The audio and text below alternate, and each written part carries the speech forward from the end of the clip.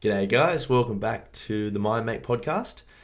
This is a very special episode because it is my message from the author, which is from my upcoming book, Behind the Curtain, Cultivating Conscious Awareness. This is a book that I have been writing now for about 3 years, and it has taken on many shapes and forms.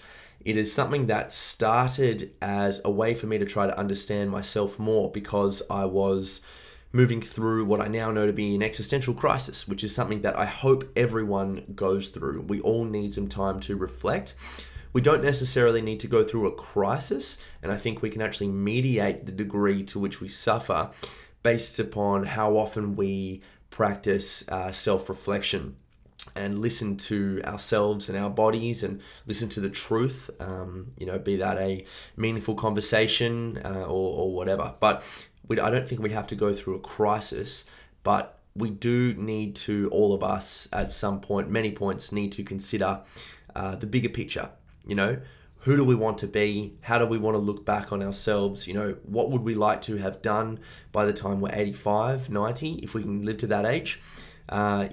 What do we want this life to be like for ourselves? Because we have an incredible privilege, all of us that can listen to these podcasts or produce them, in that we are among some of the most privileged people in the world. So we really do have a lot of opportunities, and a lot of us can give back, a lot of us can help ourselves in the process, and all these things that we can do. So I really, really, really believe in self-reflection, and I have used writing as a way for me to understand myself more.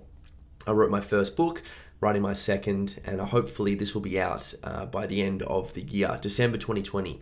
It's a hell of a lot bigger and a lot more in depth than my first book. This is a very, very deep book. It's taken me a very long time to just research it, let alone write it.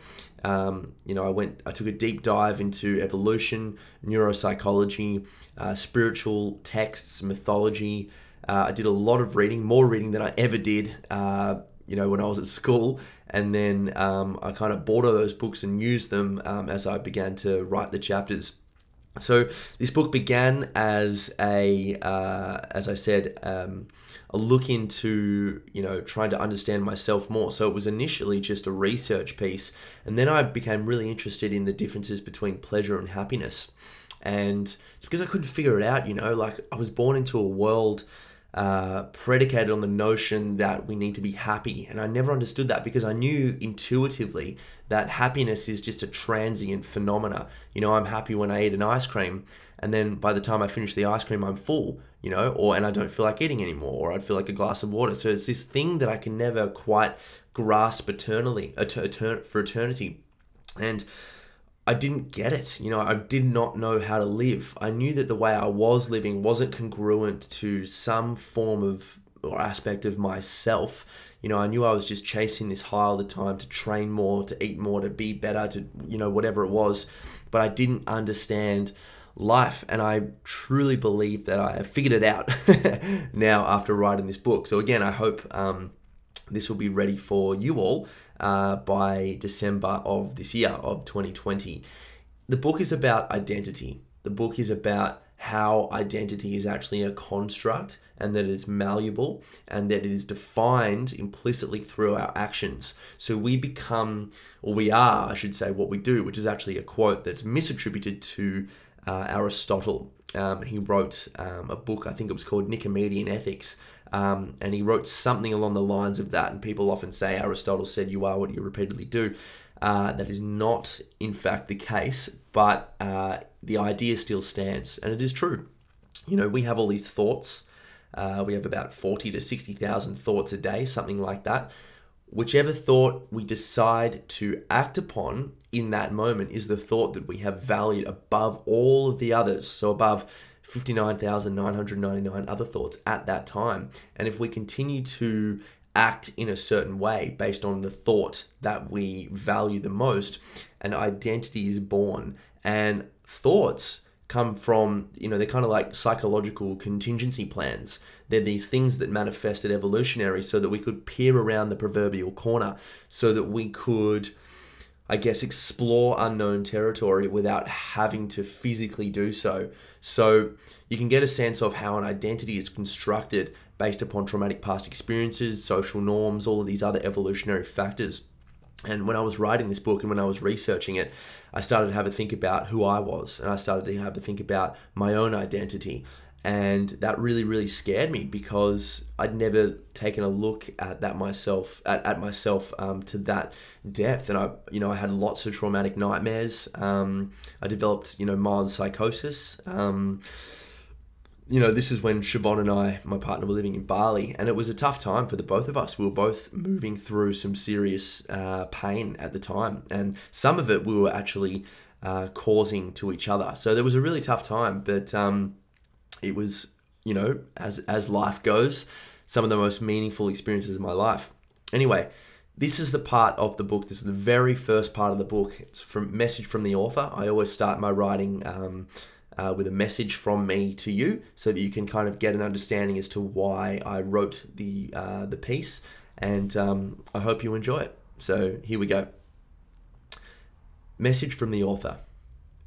Mental health has been close to my heart since I turned 21. I had issues. Some I brought on myself. Others arose from the actions of others. Still, they were my issues. Nevertheless, I kissed them goodbye. Then I suffered existentially and came to realize that I must dedicate myself to getting better at doing something, anything. Hopefully, something I enjoyed. I needed to establish, define, and cultivate a life for myself. Then, surely opportunities would manifest themselves, blossoming from beneath the soil where potential lay. I, now, am ready to embrace the opportunities because I am ready to take responsibility for my life. Now, as an adult, my tool belt full of hammers, nails, and measuring tapes, I am ready to build my house and construct an identity I am proud of. This book is a culmination of ideas I believe might just set the foundation to which I and others may construct an ego, an identity, predicated on humility, integrity, insight, and learning. I hope that, permeating through this ego, humility and curiosity resonate above all else. I was lost for so long. I didn't know how to live, not the least to live with intent. For that reason, and to bypass potential diagnoses like OCD, panic disorder, generalized anxiety disorder, and depression, I want to give people the tools necessary to build a purposeful life. There isn't only one way to live, but there are specific ways, skills, and methods human beings use and have used since we came into consciousness to cultivate meaningful lives. Life is impermanent. Our purposes, our actions undertaken to produce desired end goals, change all the time. If we each possess the necessary tools to imbue intrinsic meaning within our lives, we won't wander aimlessly, or at least will remain when we have, or at least we'll realize when we've begun to. That way, we can catch our existential anguish before it overwhelms us and produces a depression, a personal grievance of sorts. If we all knew how to frame and reframe our lives, if we knew how to instill meaning from a practical standpoint within them, our sense of identity, self-worth, confidence across time, and acceptance of others, given the acceptance of ourselves, will ameliorate the vast devastation individual and collective nihilism leaves in its wake. My previous and first book, Yes, I'm Fine, Just Tired, gave a look into the mind of a human being on high alert. I must confess it feels weird describing myself, although it was in the past, as someone who had an anxiety disorder. That man is nothing but a distant memory, an old identity. My anxiety now functions well. Anxiety, with all its twists and turns. Anxiety with retrospect gave me a life worth living because it forced me to look inward, perceiving all the shit and gunk I'd neglected for so long. The Swiss psychoanalyst Carl Jung called this the shadow. Unfortunately, quote, when we never leave that state of chronic emergency, that me-first mentality that pervades, all our thinking strengthens and endures, leading us to become self-indulgent, self-serving, and self-important. It is important to recognize, just as it was and still is for me, how our thinking makes us feel and act. Anxiety is a selfish, by definition, emotion. That doesn't mean it's immoral, bad, or wrong, Just note how it might dictate your thinking for future reference. Writing is my meditation, my creative venture, my everything. As a kid, I watched my father write and was inspired beyond belief. I'd never seen anyone work so hard in complete silence. I too fell in love with it, probably because it gave me an outlet to express when talking to others seemed too overwhelming. It would not matter if I were incarcerated, so long as I had a pen and paper, an escape. Writing helped me befriend the voice in my head. Better yet, writing helped me connect with my youth, the boy I left behind once external forces proved too influential. Writing was a portal back to the past, back to a time when I could be whatever and whoever I wanted to be. A footballer, astronaut, lion, a man. I could not be a bigger advocate for writing. It helps me express my thoughts, assess my blind spots and make sense of things. It is a creative art of expression and opinion as much as it is a way to help cultivate a greater sense of self. Writing the truth as one currently perceives, being honest, is highly beneficial for a myriad of reasons, some of which are explored in this book. I know writing, or storytelling, helps others too, and has done across the centuries since the dawn of consciousness. Writing your thoughts down, hand thinking, is a great way to understand yourself, to make sense of yourself. To love yourself, you must firstly begin by attempting to understand yourself. Writing your thoughts down offers a different perspective. It's a tool. It's a ladder to help you see over the backyard fence. You are not your thoughts. You are the observer of your thoughts. Writing them down allows you to observe them, therefore observe yourself, the one behind the thoughts. We forget we are the observers and not the thoughts themselves. I fell in love with writing because it helped me. After a panic attack one night, my mum advised me to write about it, so I did. Almost instantly, I felt as though the panic attack was being sucked through the pen, out from my body and onto the page. The thoughts were no longer causing riot in my head.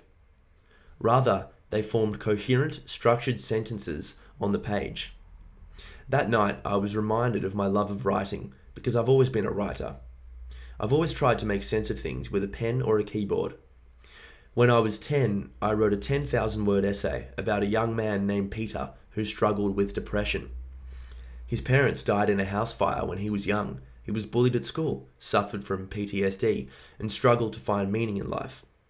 "Hi, my name is Peter," I wrote. Peter Reynolds, to be exact. I explained to the reader that Peter had depression. Did I know what that word even meant? I know that the ideas expressed in that pessimistic yet hearty book reappear in this one. I know I've always struggled to find meaning in life, but that's because I never received the how-to memo. So I decided to write the memo myself, albeit a much more complete, in-depth analysis. Peter was my first attempt. Behind the curtain is my second and final one. We as human beings need to feel, to love, and be honest. We need to recognize that the complete human experience is the meaning of life, warts and all. The words on these pages, therefore, are an attempt for me and for all of us to come to terms with everything that holds us back from being ourselves. Most importantly, behind the curtain is an exploration of identity, an exploration towards inner peace. We embody and personify the stories we tell ourselves. These stories, comprised of experience, social norms, value hierarchies, and belief systems, structure our perceptions. They structure our lives. In order to change, we need to change the story. We need to understand the story, perceive it objectively, and make adjustments when necessary. If our story isn't serving us, if we are depressed, anxious, lost, or stuck, the malleable narrative we live by needs to change. So begs the question, why change? How do we know if we're depressed, anxious, lost, or stuck? Could our lives be any better than they are? What else is out there and within here? In early 2019, I interviewed David G., a meditation teacher originally from New York, who explained to me that, quote, "When your cup is full, all you can do is give back." Self-love is attainable, but it starts with a step. More importantly, it begins with a selfish act of kindness. We need to fill our own cups first before we can give back, before we can help others. If you're questioning your narrative, if you think there's more to life and to you, start with yourself. You can set an example. People will follow you. The value that sits at the top of my personally constructed hierarchy is the fulfillment of potential. After some time questioning, reading, writing, reflecting, I have found no greater feeling other than attempting to be better every day. Like Sisyphus, the mythological Greek king, pushing that heavy boulder up a hill, life commands us to strive, to be better. We must accept that life is a striving, not an attaining, at least not entirely. The irony of life is that it is the process, the journey that fulfills us most, not the destination. This book is an uncovering of identity, a journey to the journey, a cultivation of conscious awareness. All right, guys, there you go. So that is my message that is my message to you, I suppose, if and when you decide to purchase this book. I'm looking forward to doing the Audible version of it too. It's a hell of a lot bigger than my first book, because I think it needs to be. You know, if we're going to dive deep into what identity is, we need to analyze it from multiple levels. So I took a biological route, I took an evolutionary psychological route, a spiritual route, a pragmatic route, as well as a contemporary route in terms of, you know, what today's entrepreneurs and psychologists and things are telling us, you know. So I think for this to be a true book and a very real book, the research has to be there, and I need to kind of hit it from all angles to really, really instill that idea that identity, at least my contention anyway, is that identity is malleable. We actually can change. You know, who we are is who we have been, and that idea now is essentially who we want to be, and then starting to, you know, begin that journey changes our identity, you know. And I've been doing a lot of stuff on social media lately about this, but the idea that, you know, identity changes all the time, it's malleable, and, you know, obviously because life is impermanent. I am right now a sum total of the decisions that I've made. So if I decide to abruptly, you know, start dancing in front of the camera, my identity now includes an individual who dances in front of the camera. So identity just doesn't have to be this huge thing. Well, I suppose it is. It is the sum total of tiny little decisions and behaviors and actions that you know, equate to that identity. So we can change who we are, especially if you don't like who you are, if you want to be someone else or you think you're capable of more, by changing the little actions from day to day. So this book is a very, very, very in-depth analysis at essentially what my contention is, which is that you can be whoever you'd like to be. And that's really exciting. So that was a special episode of the podcast, guys. If you liked it and you'd like me to do a little bit more stuff from my books, just let me know. A lot of you reach out to me on social, which is really cool. I'm very active on social media. My business, MindMate Counselling, is where you'll find all my psychology tips and strategies. My personal one, tom.ahern, is you know, just me having fun and doing a lot of cross-eyed faces because I just panic and I get too excited. So yeah, let me know how you think about all this, and I'll speak to you next week. Bye for now.